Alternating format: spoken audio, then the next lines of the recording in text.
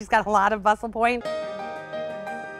It was a moment that almost didn't happen. Immediately, I was devastated just because I know that it takes so long to order a wedding dress and that my options at that point would be so severely limited. As Amy Adderman had her final wedding dress fitting this morning, she couldn't help but breathe a happy sigh of relief. 2 months ago, I honestly thought my wedding world was ending. She couldn't find the same dress anywhere in the valley, but Lisa DeVersa of Destiny's Bridal in Scottsdale came to her rescue. We are ready to go. She's ready to walk down the aisle. Careful not to reveal the whole look, No peeking yet. Amy could not believe the dress she ordered is the one she'll get to wear on her wedding day.